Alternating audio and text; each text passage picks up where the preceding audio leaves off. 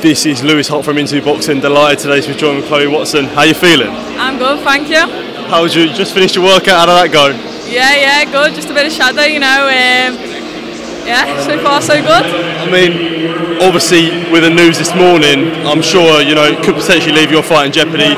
I'm literally just now, the British Boxing Board of Control said that they're not going to prohibit the fight this weekend. I mean, what's your first thoughts when you hear something like that? To be honest, I've not long just heard about it. So I haven't got much to say about it. I know a few statements have been given out, but I'm just focusing on fighting Saturday, and hopefully all goes well.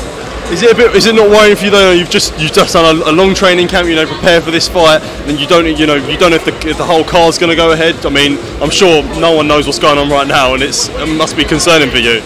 No, not really, because I can't control it, so it is what it is, really. What's it been like training camp for you? Obviously, a massive opportunity to fight on this card, the DAZN PPV, just some of that feeling and how special that is for you. Yeah, massive. Obviously coming into fight week this time, it's been a little bit different.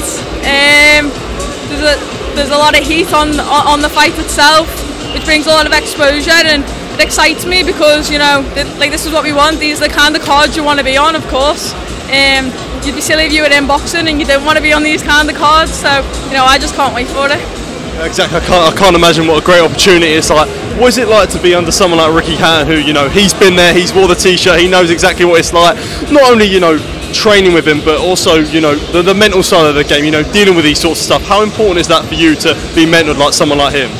Massive, like you said, he's been there and he's done it. And for me, he's achieved everything that I aim to achieve.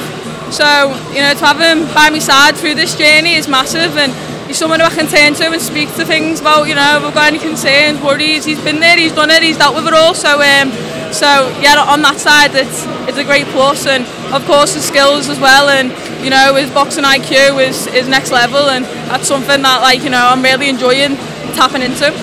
Yeah, what's it like for you? How like you said, this is really different. What would you say is different for you, from a regular fight to a fight like this? Just everyone's going on about it, everyone say you're fighting on this card, and everyone's like, whoa, it's just people's perspective on it, really.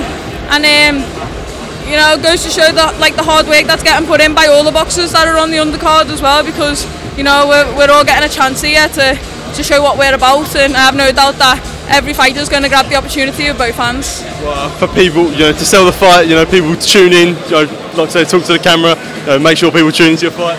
Yeah, definitely. I've been working hard, and I'm excited to put on a good performance. Cheers, thank you, appreciate it.